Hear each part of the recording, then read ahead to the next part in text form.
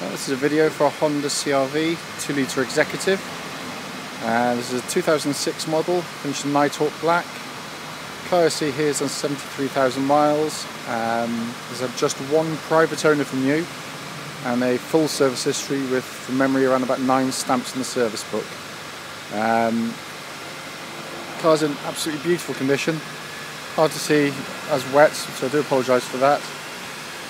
But genuinely, it's been kept very, very well indeed. Front tyres on the car, virtually like new, and the alloy there, it's got a tiniest little bit of curbing on the outside rim, virtually nothing to speak of. Very crisp down the panels.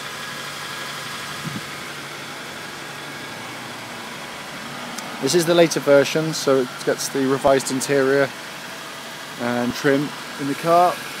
Rear tyre again is absolutely superb, and the alloy is pretty much unmarked there. The engine running, it's got a fairly cold morning, so a tiny bit of condensation as you're going to expect to see. You've got the hard wheel cover, which is all good and intact there. Coming to the near side of the car, I'm going to go to the top of the vehicle and go down so I don't get the sun glaring too much. And the bonnet is generally in very good condition. And the inside of the car, just go down the flank there so you can see there's no major dents or ripples in the vehicle whatsoever. Obviously black tends to show most of the marks, but it's pretty good, this one. Front alloy, very good, just a couple of tiny little marks on there, a bit of curbing. And to the back wheel, again likewise, tyres lovely condition and the alloy's pretty much unmarked there. So coming to the boot area of the car, see the back's in really lovely condition. A few of these can get quite battered about, so obviously they're designed to be used for family use. But in here you've got your tonneau cover, which is all intact. Back of the seats are all really good condition, and the carpet's absolutely lovely in there. So just lift the carpet up, and underneath gives us access to the picnic table and a waterproof area. This can just be lifted out, so you've got dog leads or wet boots, just take it out and give it a clean.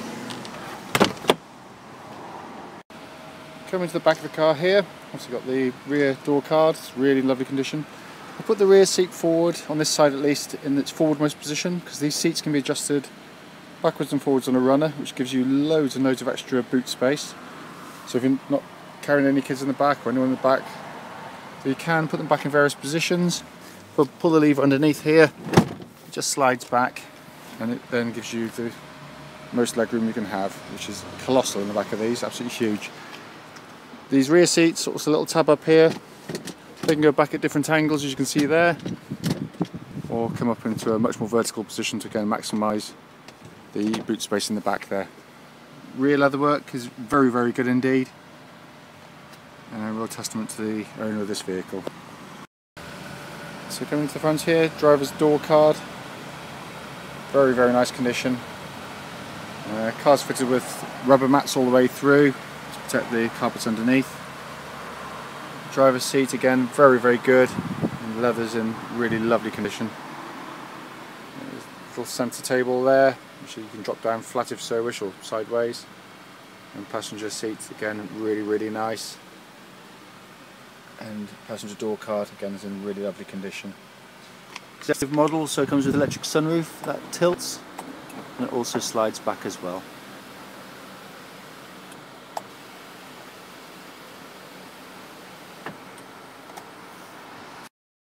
Right, inside the car now, the plastic's all in really, really lovely condition in here.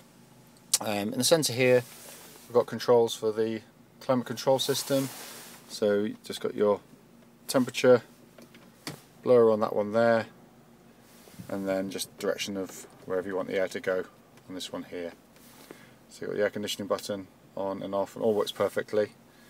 And up here we've got a little cool box as well, so if you want to keep sandwiches fresh or chocolate from melting in the summer, you can pop it in there. Gear lever surrounds in really nice condition, handbrakes mounted nice and high and out of the way on these as well. Engine's running on the car, as you can see from the rev counter, and there's no warning lights on the car, showing 73,263 miles currently. The only light on there is the fuel light. And then you've got the controls for your electric windows and your sunroof there. So under the bonnet, here we've got access to the engine bay and the engine. Brilliant engine, 2 litre twin cam IV tech. The engines are designed to take absolutely huge mileages, well in excess of 200,000 miles. They don't run a cam belt as they use a cam chain, so there's no schedule change for that whatsoever. So coming inside, here's the logbook or V5 for the car. You can see there it's just showing 1 private owner from new and no previous recorded keepers. The car also has a spare key. Service history wise, it's been serviced all the way through.